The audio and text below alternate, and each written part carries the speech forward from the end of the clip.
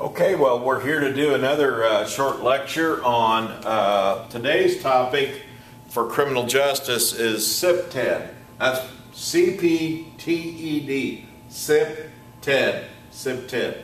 Okay, so what does it really mean? It's crime prevention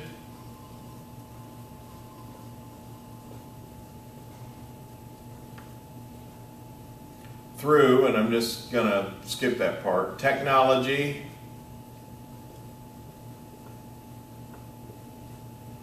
and environmental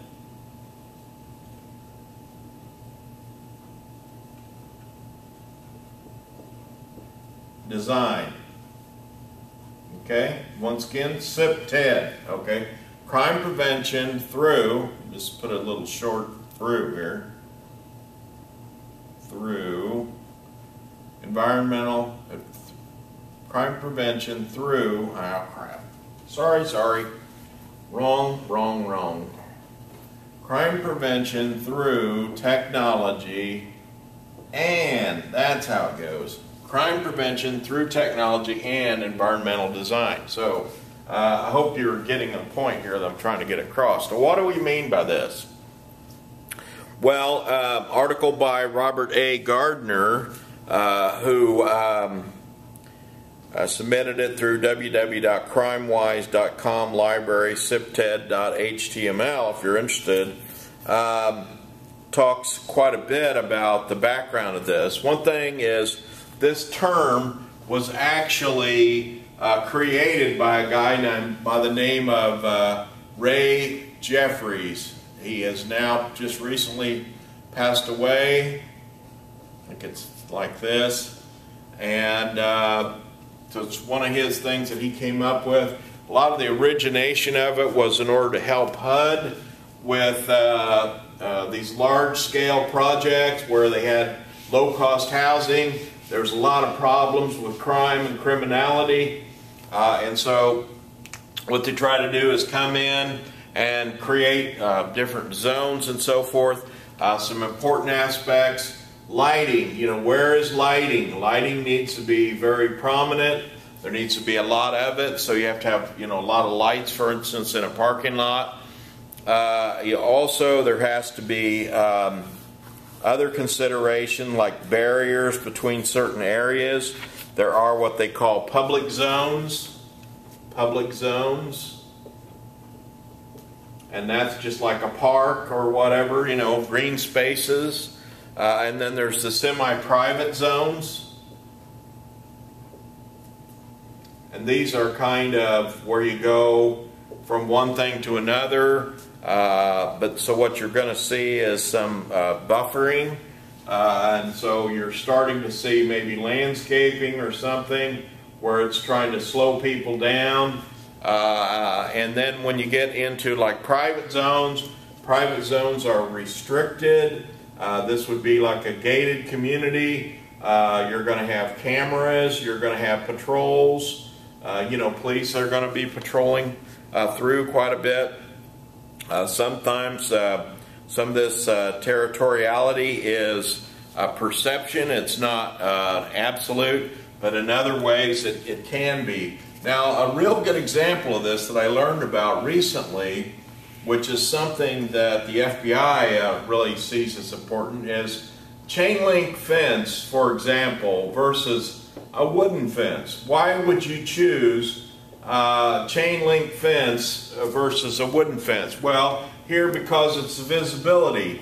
In this day and age, you can actually have cameras trained right on that fence on all different sides, and you can see people coming and going through the fence. So that's really important, is that the chain link gives you better visibility so that if there is potential for crime, then chances are a smart predator, for example, will not come up to the chain link fence, whereas they might kind of like sneak around behind or in between, like with a wooden fence. So chain link is much preferable because of the high visibility, so that it can protect you from prevent, or in other words, basically prevents crimes, by keeping the visibility security in good stead.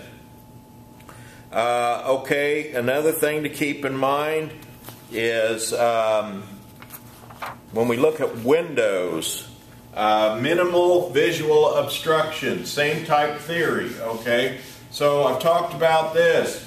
You see these nice buildings nowadays that are being built, you know, they call them like big box stores, and they all have windows like this. Hardee's, McDonald's, Subway, CVS, you know, they all have nice big windows. So police can easily drive by and look in the window and see everything's okay. But what have they been doing? I've noticed this especially like Taco Bell. They've got these huge signs on here. You know, wow, you know, buy from us, you know, trying to appeal to people. Well, what's that doing? That is limiting visibility, and it is increasing the potential for crime. So limiting visibility, okay, so you get your visibility goes down, okay, limiting viz, so then crime goes up, okay, so you don't want that, okay, you want it the other way around. So the best way to do that is to, you know, avoid situations like this where we have, you know, windows that are blocked. You want the windows to be nice and open. Another example, these old liquor stores that you see. There's no lights out here, okay? And everything here is covered up. I've even seen them put like plywood or what they call T111 on the, over the windows for whatever reason. Or they'll stack beer clear to the ceiling, you know, in big cases like this. And so it's impossible for the police to see what's going on in there. Makes you wonder what is going on in there. So, you know, you see like Save on Liquor, for example. They look terrible, you know, they're not appealing, and the visibility's bad, and so what do we have? We have more crime. You have more robberies in liquor stores than you do in some other places because of the issue with the visibility. At least that's the theory. So crime prevention through technology, which could be cameras, lights, this type thing, or environmental design. Environmental design, chain link fence, lots of windows, open where people can see, not blocked. Cash register toward the front where it's next to the window where people can see. So here again, we're going to draw a floor plan up here in a minute. Physical security patrols, prevention by police.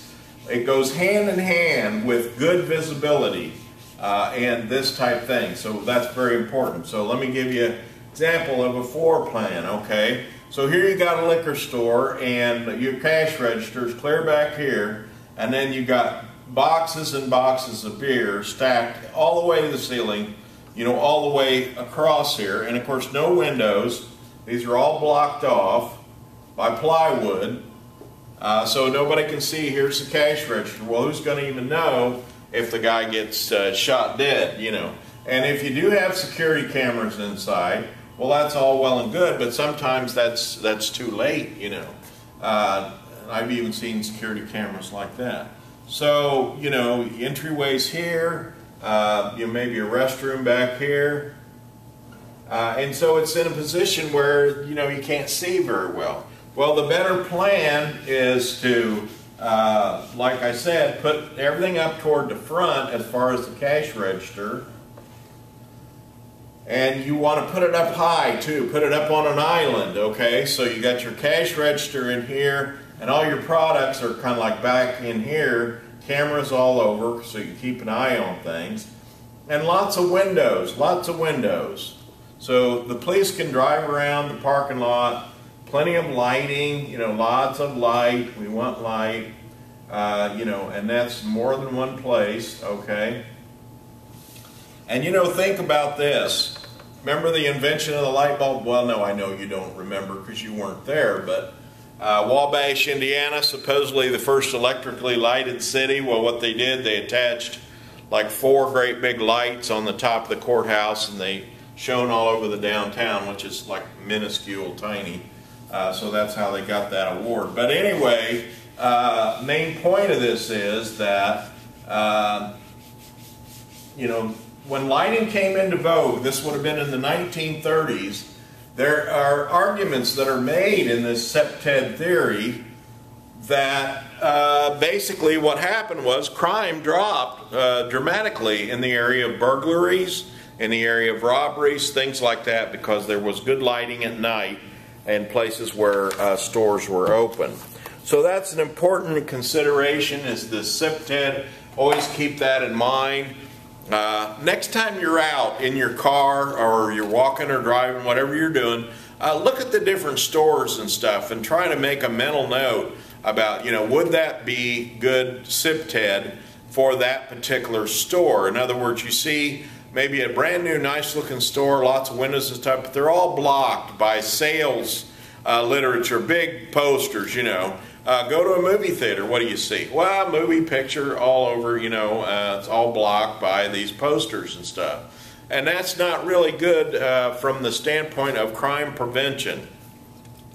So you can look at some other ones where it's really clean, they've really done a good job, lots of lighting, visibility is really good from the street, you know, a number of these different things, and that is much better, theoretically at least, and it proves out basically with the statistics too, that you have better security.